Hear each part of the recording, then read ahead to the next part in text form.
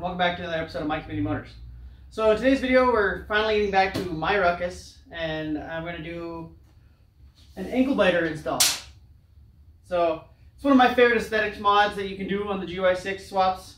What it does is just replaces the case here over your transmission and exposes the belt and clutch and variator and stuff. That's why it's called the Anklebiter. But I got the plates back from the powder coater yesterday, and I anodized the spacers myself. So we'll go ahead and get that installed, and I'll show you guys how to do it. So here's how the transmission looks currently. I got the case here and then the Kickstarter. And one thing, when you put the Anklebiters on here, you do remove your Kickstarter. So make sure you have a good starter, good battery, because if they fail, then you can't start your engine. So we'll start with getting a 10mm, getting the Kickstarter lever itself off of here, and then a bunch of 8mm, and then pull this cover off of here.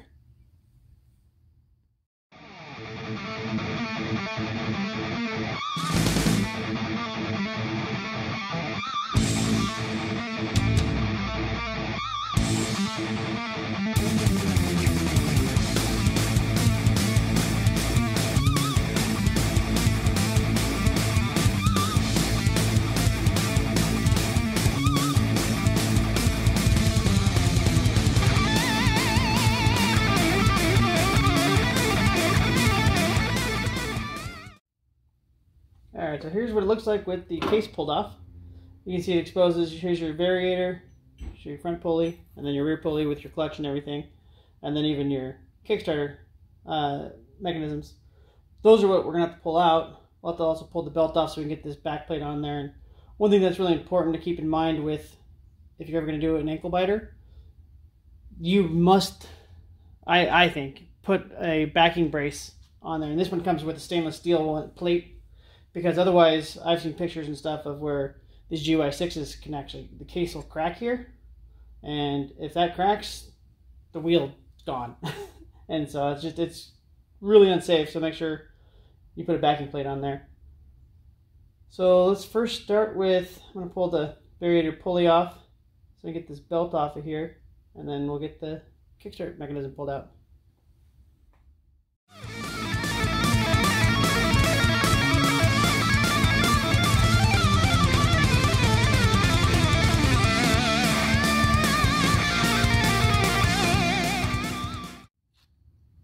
Okay, now I've got the belt and the variator off there. I gotta get this guy and this guy pulled out of here. So I'll do that next. It's just the 8mm here to relieve the tension on the spring, and then I believe they should just pull out. So that's what we're gonna do now.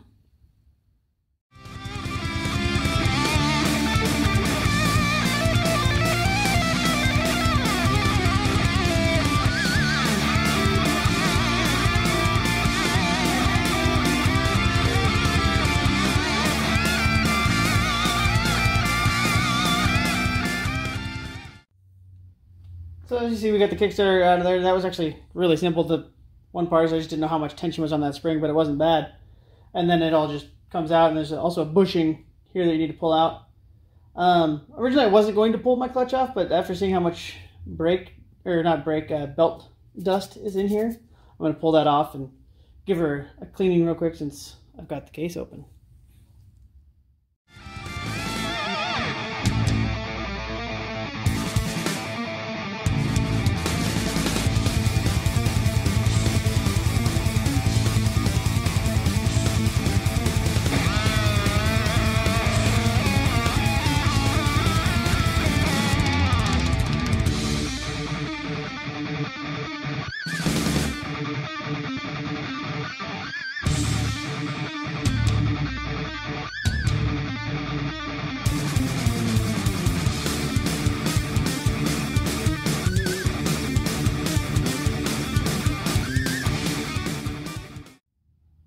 Alright, so we gave her a quick little clean out. Most of it just blew out, which is nice. And got the clutch back on there, so now we can go ahead and get the variator back on there. And then we gotta get the belt on.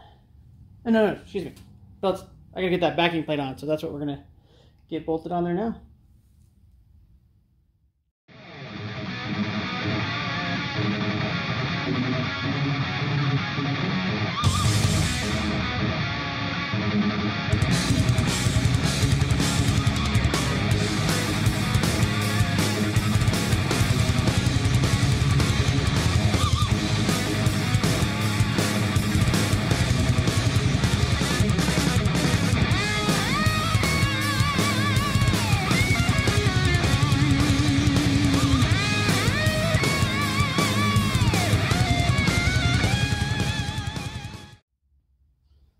well, that was a pain in the butt.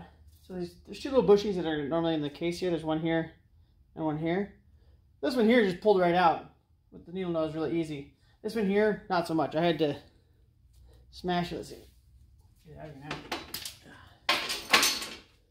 I had to smash the end of it with my vice grips and sit there and wiggle it back and forth for a few minutes till it finally loosened up and finally popped out. But all right, let's get back to putting that backing plate on.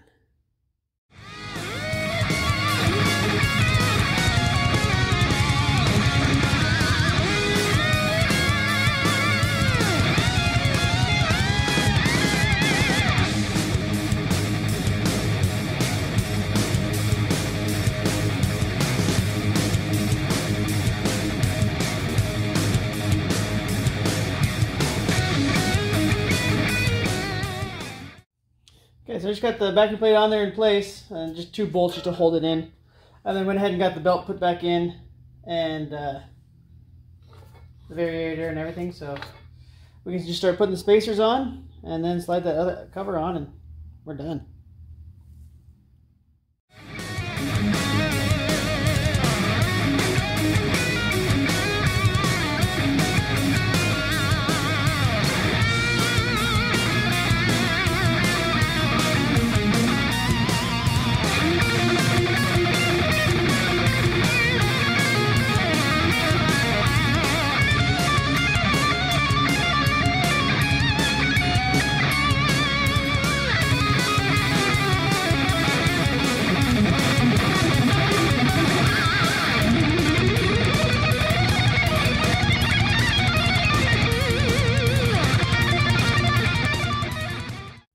So there she is, all mocked up. I don't have anything tightened down yet because I'm going to go grab my Loctite.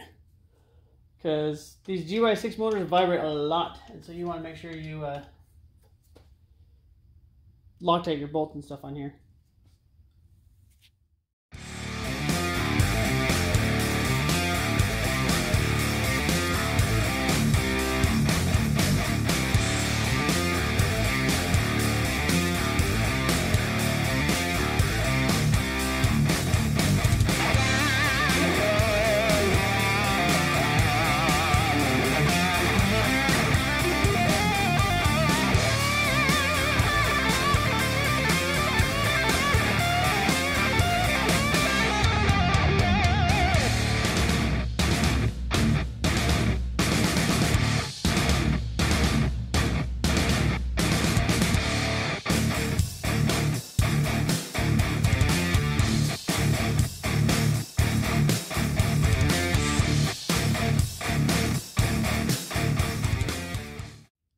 There is the Anklebiter, all complete. I do still need to torque down these bolts one last time, but I'll do that off camera, and then I'll get the area all cleaned up, and then I'll get her started, and so you can see what she looks like when she's running. So you can see all the pulleys and the belt and everything moving. Alright, so cleaned all the tools up, got these torqued down. One thing I didn't film because I spaced it actually until I was in the middle doing it was I had to get these little clips that I use for holding the brake line out of the way, and had to, they were on the CVT case before, but now I didn't want them there, so I had to find other locations. And so yeah, the brake line's out of the way. Let's go ahead and get it started up, and I'll run it for a few seconds, and you can see it all spinning.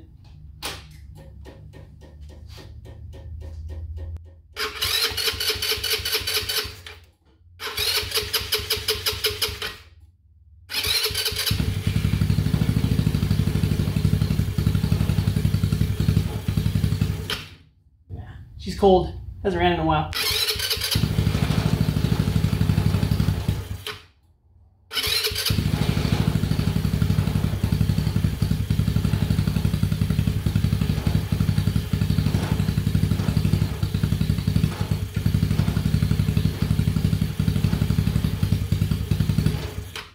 Come on.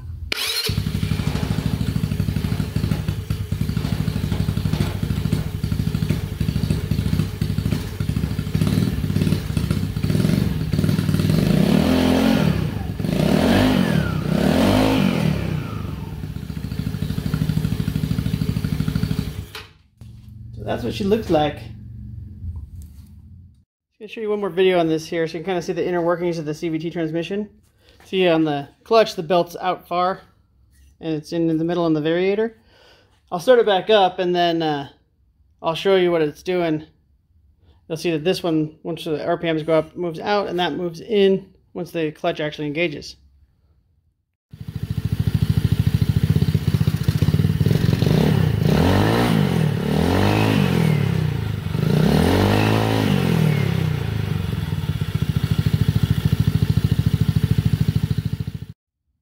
Alright, so here's the final product. It's all installed, torqued down, ready to rock and roll. I can get this thing on the street if I want to. It's a little chilly right now, but yeah, so like I said, this is my favorite aesthetic mod you can do for a GY6 Ruckus. Leave me a comment, let me know what you guys think your favorite aesthetic mod is. Go ahead and give the video a like if you enjoy it, and like and subscribe to the channel if you haven't yet either. Thanks for watching. See you guys next time.